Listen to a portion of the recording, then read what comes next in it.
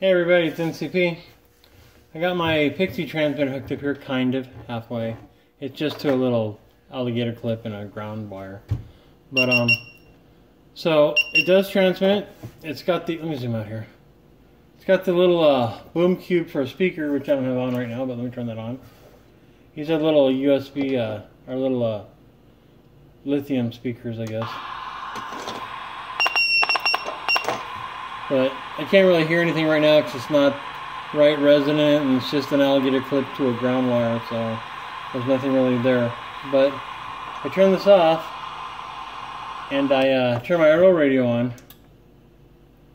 ICOM. Let me reposition this, hold on. And if I put my finger over the internal speaker here, you can actually hear it. And it's actually transmitting a little bit.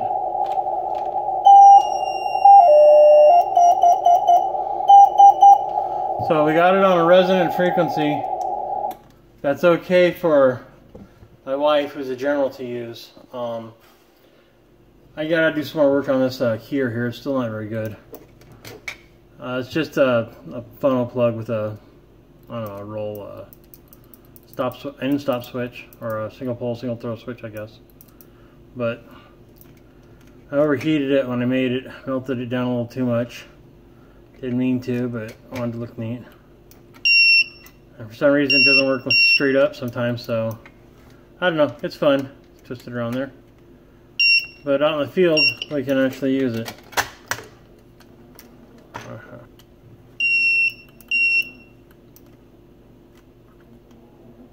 So, this has really been a life goal of mine to get one of these things made up. So I'm very, very excited with that. It's just a little Pixie kit. It's a $3 radio. It's basically, I'm going to cannibalize this later in another model. The next version where I actually put it all together. I'll print a case for it and everything, but it's a $3 radio. Comes in a kit form. Piezo speaker. You can tweak the frequency a little bit. If I wanted to, I could put a capacitor on that crystal or whatever. It's a little socket, so I can change out different bands. Let me see if you can see this crystal here. I don't know. Oh man, I'm almost had it. Yeah, 40 meters, 7.03. The kits come with 7.23. I think 7.23, which is basically a amateur extra. So that's fine for me, but not for her. I can't see that now to put that back in. There we go. So it's a nice kit. It's just $3. It's nothing more than a toy, really. But it's been one of my goals to get out in the field and do it. I'll get a big dipole antenna set up on a painter's pole. Get out there and do that. We will probably get a better key. My Morse code is absolutely terrible, to be honest. We got code class tomorrow, actually, so we're both getting better at it. We're up to about 23 letters now, and a little bit of punctuation, but it's iffy. But it's a goal, and in a bad scenario, code or CW or Morse code or international Morse code or whatever you want to call it will cut through the intermod, or the interference intermod. It just cuts through everything, and you can make code with lights. You can make codes with spark or static, and people wouldn't even know it's code. So there's that. You know, you can transmit and receive discreetly.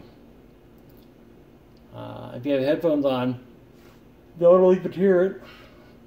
And you can send simple code messages by putting stones in the ground. So if you want to put a number or something, you put a code there, or your dids and das, or your dashes and dots. Morse code just has a lot of potential. Kind of like when you use an old 8-inch floppy disk for something that's important. Even if someone steals your computer, they're probably, you know, just somebody looking for drugs or something, and they they won't be able to even use the 8-inch disc anyway.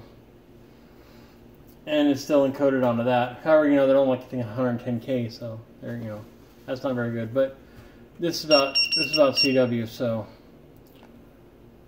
this is just one of my life goals. I just want to give you an update. Now tomorrow after class, or maybe Sunday morning. These are the current videos, by the way. We're done with all the old uploads. I'll make a field strength meter. We'll modify a voltmeter to detect radio waves. I'll show you how to make a SWR meter. It's all QRP, where waves nothing low power. That'll light up in your hand if you have any radio signal very close to it. So you run it down your antenna to check your standing wave ratio, your transmitted signal, and your transmitted back signal. But I'll go over that in the next video. But I just want to show this off. I'm really excited about it. I'll probably put a real paddle on there. Probably, well, I got paddles like this I could use, but I don't know. They need to be cleaned up. The Vibraplex bug. This thing is it's way too heavy for field work, and you know, it's gonna go quick. So you're trying to, every one of those little, like this, each little bump will be a dot. So that'd be sending code a lot quicker than I am. I'm probably gonna buy one of the electronic keyers, or it's DIDA, or you squeeze, but I'm gonna buy one of those. But it's important to know how to do it and actually know the code. You don't need to really study Morse code to know it. I mean, you do if you want to know it by ear. You know, like this is an S, you know, or an O. Well, I'm not gonna key the O up, which would be da da da, 3 long ones, you know, or like the letter H. Oops, finger fell out. See, this thing keeps rotating. Oh, there we go. Hey, it's not working. Ah, stupid switch. It wants to go over like that. So an H would be like 4 dots, and a 0 would be 5 dots. So you'll learn by ear that those are different. Like a D is a long, or you could say dog did it, dog did it. So I mean, you learn code. It takes a long time. It's a pain in the butt because I don't hear a dog did it. I hear, oops, screwed up. See, finger slipped. I hear that as a D. You might as well say D to me. It just comes across. So it's like a replacement, like learning a new language, and by ear. So there's no right way and wrong way to learn Morse code. There is hundreds and hundreds of different methods. We're doing this method. We're doing an old method where they use the old phonetics like ICOM or not ICOM. I can't think what it is after saying all that. I don't know. And then oval for O and NAND for N, stuff like that. So it's really slow. But hey, learn it. It's good. And these kits are fun as heck. Now I've got an amplifier I'll put together later on. I got a bunch of kits downstairs, but I'm having a little trouble getting out of the basement in and out right now with my back and my legs. Had to fall on a ladder a while back, so. But that's it, man. Turn the switch on, turn it off, great.